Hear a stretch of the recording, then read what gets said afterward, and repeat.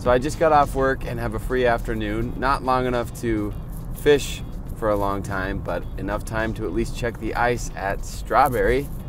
So I'm gonna meet up with the rest of the family. We'll drive up to Strawberry, and we thought we would let the Utah Fishing Channel know how the ice is up at Strawberry. This tells you how much time we have. I haven't even changed yet.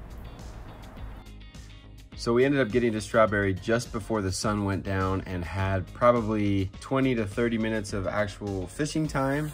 Unfortunately, I forgot my GoPro, and this is one of those times where I wish that I would have had a whole filming crew, because there were just so many cool things to see and so little time to fish. But regardless of the amount of time that we got to spend up there, I think we still got a good report of the ice and of the fishing at Strawberry. So we made it up to Mud Creek before the sun went down, and we're looking at some not so frozen ice. It's frozen right up until about there, and then it's open water. I don't know if you can see it very well, but there is some ice, enough that I'm just gonna walk out, not too far. I'm gonna see if it starts cracking when I walk out on it. As you can see, I am still in my work clothes because I wanted to get up here fast enough to check the ice.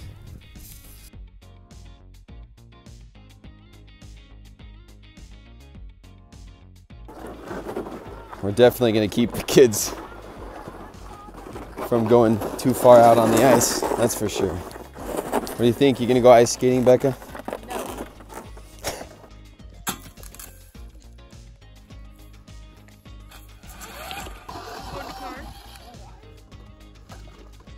Here's the official thickness report for Strawberry. We are not far from the shore though, so take this with a grain of salt here. But we are about 4 inches of ice where we're at.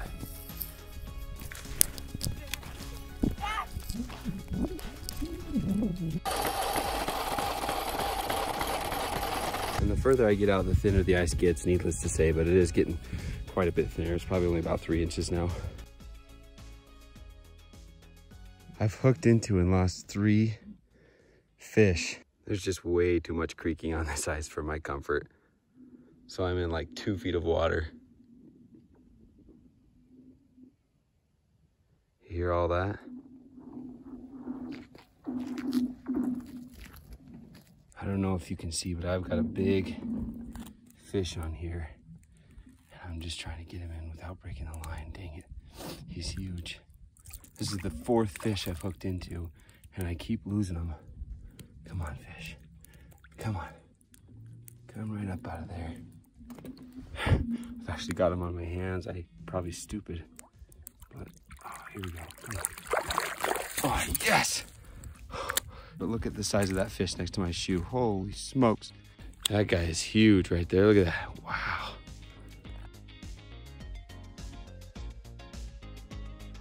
Okay, let's let this guy go. He's out of there. Nice. We did it. Hooked 3 fish before we finally got that one. Holy smokes. And I am off this ice fast.